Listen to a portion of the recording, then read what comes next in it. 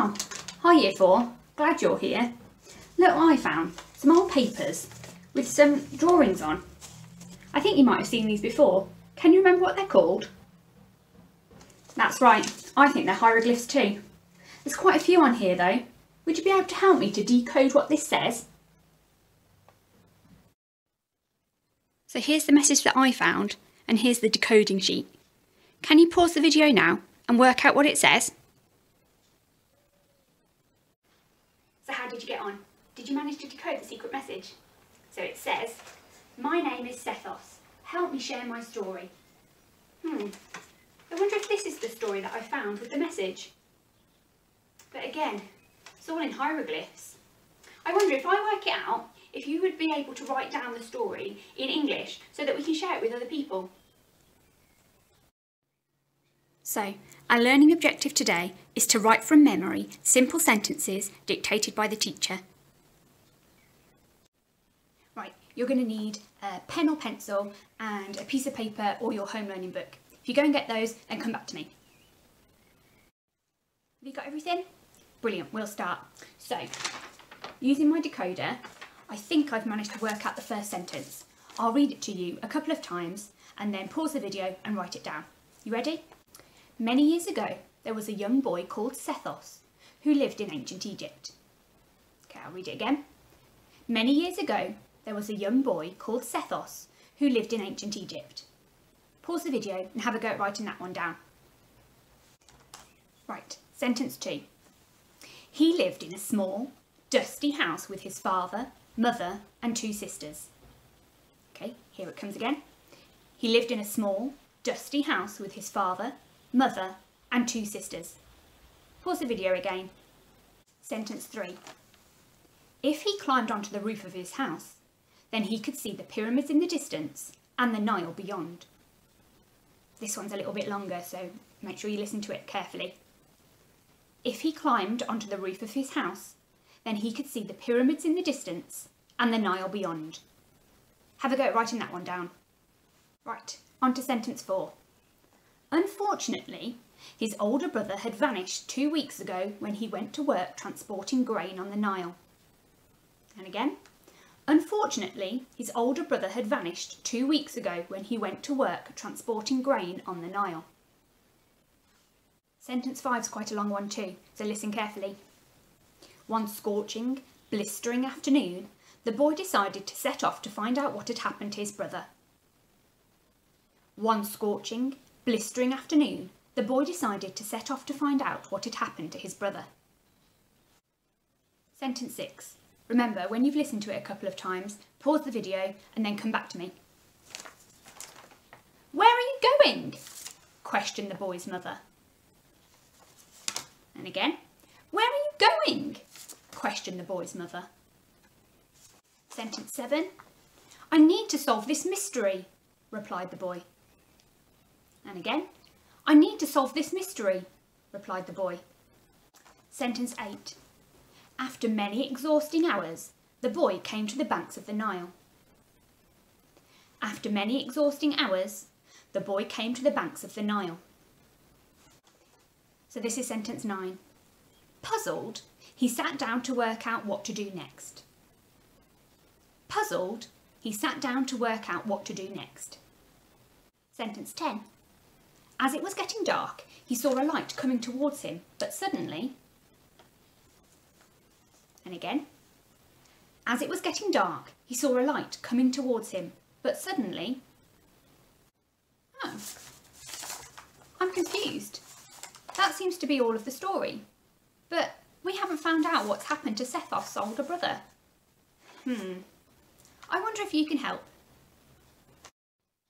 So here are your chili challenges for today's lesson. Now, they are a layered approach today, so you start with chili 1 and you keep going and see how far you can get. So chili 1, I want you to write down the sentences that I dictated earlier. Chili 2, I want you to think really carefully where the punctuation should go.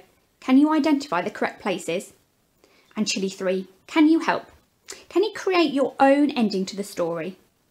Remember to use fronted adverbials. Can you tell us what happened to Sethos' older brother? Don't forget to send your completed stories to the Year 4 email address. I really want to know what happened to him. Okay, now we're ready for the check section. Let's see how you got on with your dictation. So the first sentence says, many years ago there was a young boy called Sethos who lived in ancient Egypt.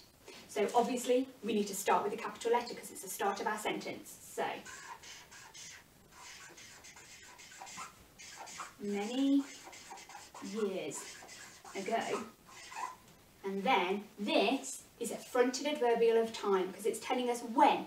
So we need to remember to include our comma after our fronted adverbial. Many years ago, there was a young boy called Sethos. Again, that's a name, so it needs a capital letter. Now, something for the chilly threes that we have done in school before. This next bit starts with who. So that is a relative pronoun, because I'm going to include a relative clause.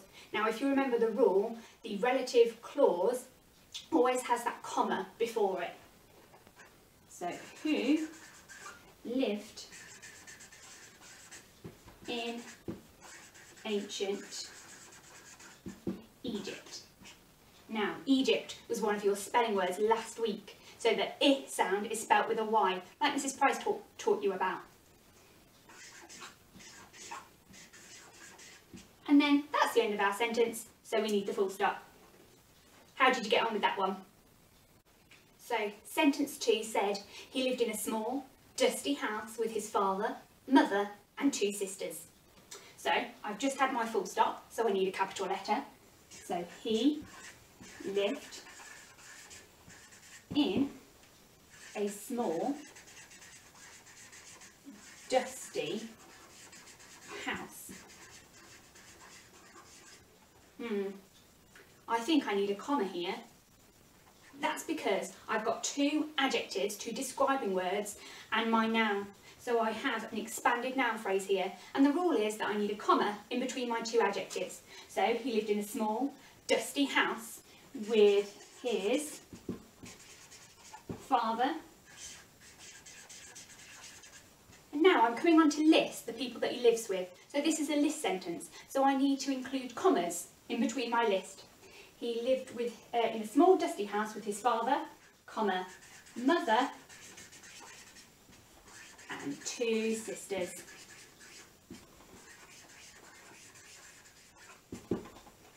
With a full stop at the end. Sentence 3 was slightly longer, but this is what it said. If he climbed onto the roof of his house, then he could see the pyramids in the distance and the Nile beyond. So, I've got my full stop, so I know I need to start with a capital letter. If he climbed onto the roof of his house,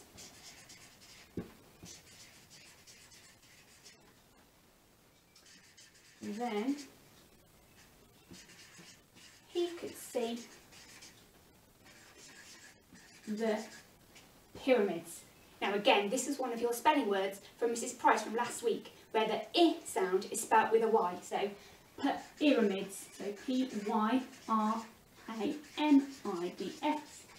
He could see the pyramids in the distance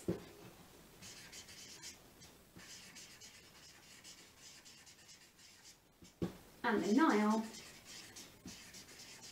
Now the Nile is the name of a river, so it needs a capital letter, just as Sethos did. And the Nile beyond. Full stop. Now, I'm just going to check this sentence. If he climbed onto the roof of his house, then he could see the pyramids in the distance and the Nile beyond. Now, I'm taking a pause somewhere in that sentence, so I know that I need to use a comma. Listen again and see if you can find out where. If he climbed onto the roof of his house, then he could see the pyramids in the distance and the Nile beyond. Did you get it? That's right, I need a comma after house. And that is because this first bit, if he climbed onto the roof of his house, is a subordinate clause. it started with a subordinate conjunction. So after that clause, I need the comma. It doesn't make sense by itself either. Right, so we're on to sentence 4. So this one said, unfortunately, his older brother had vanished 2 weeks ago when he went to work transporting grain on the Nile. So let's see how we got on with this one. Again, full stop, so we need a capital letter. Unfortunately, hopefully you spotted that unfortunately is the fronted adverbial of manner, so we need a comma after our fronted adverbial. Unfortunately, his older brother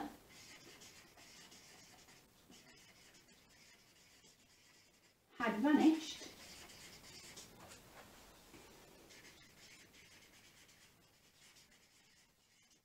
2 weeks ago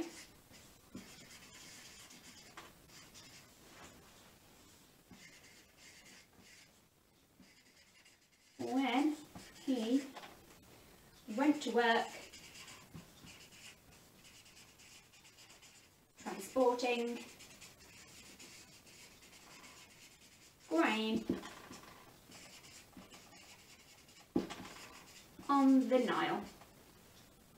Capital letter for Nile again, and a full stop at the end. Okay, so sentence 5.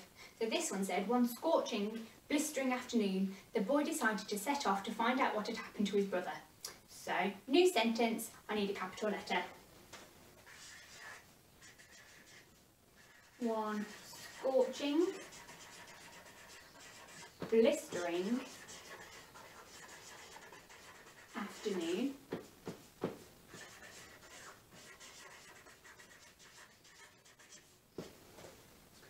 the boy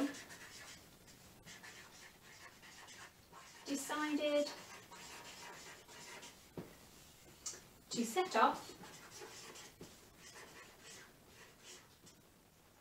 to find out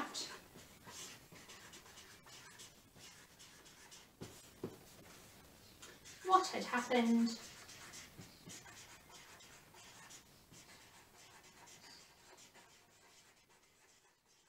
to his brother.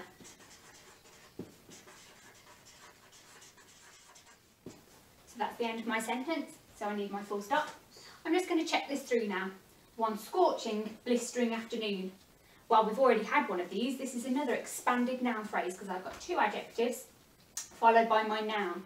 Scorching, blistering, I need a comma to separate my adjectives there. One scorching, blistering afternoon, and I also need a comma after afternoon because this is a fronted adverbial of time. So one scorching, blistering afternoon, the boy decided to set off to find out what had happened to his brother. Full stop.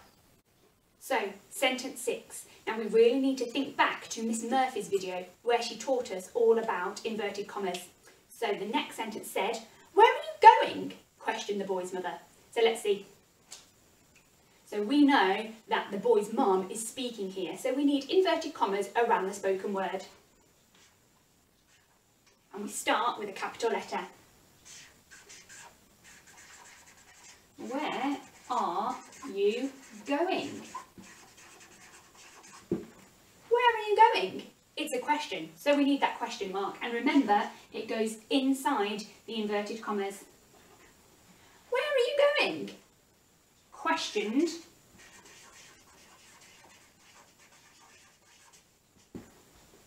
the boy's mother. So we need a full stop at the end. I'm missing one more thing. Did you get it? So the mother belongs to the boy. So we need a singular possessive apostrophe. Where are you going? Questioned the boy's mother. So for sentence 7, we really need to use Miss Murphy's video again. So it's been really useful today.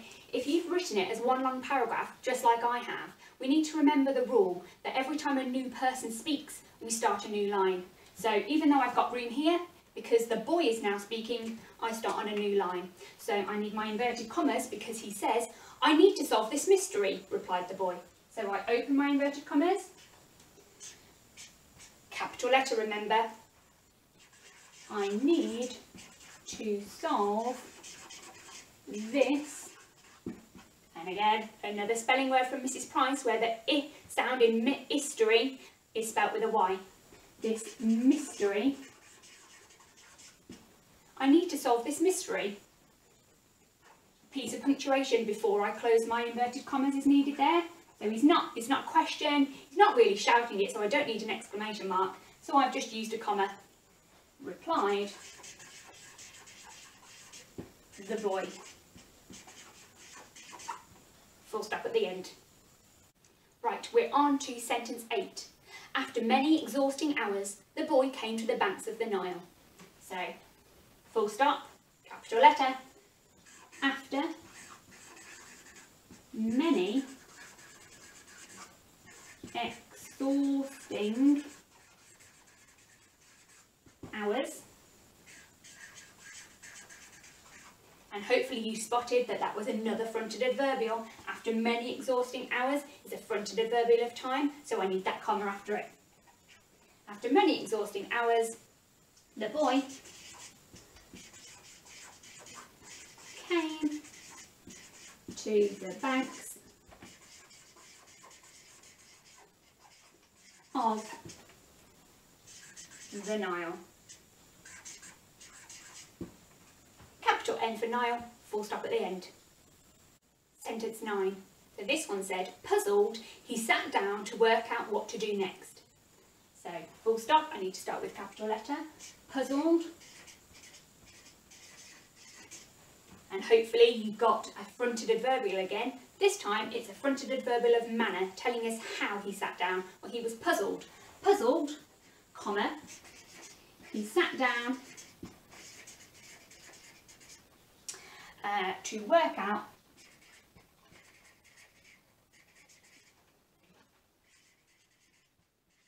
what to do next.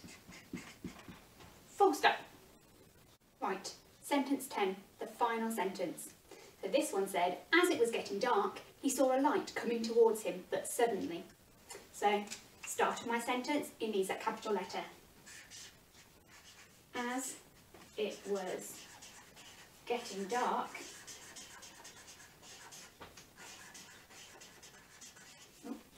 as it was getting dark. Now, just like I said earlier, this part of the sentence doesn't make sense by itself. That's because it's a subordinate clause, and I need a comma at the end to mark the end of my clause. As it was getting dark, he saw a light.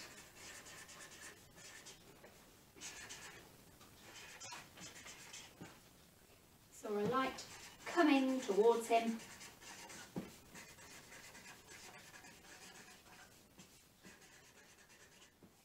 But suddenly, and I'm going to end my sentence with an ellipsis. And the noisy punctuation for this is da, da, da. It leaves our story on the cliffhanger. So, now that we've finished checking all of the sentences that I dictated to you, don't forget this Chili 3 challenge. Create your own ending to the story. What happened to the older brother? What was the light that was coming towards him? Don't forget to use fronted adverbials in your story. I'm going to send a fronted adverbial word map home to your email address so that you can use that in your story writing. Don't forget when you finished your story to send it through to the Year 4 email address. Can't wait to see your stories.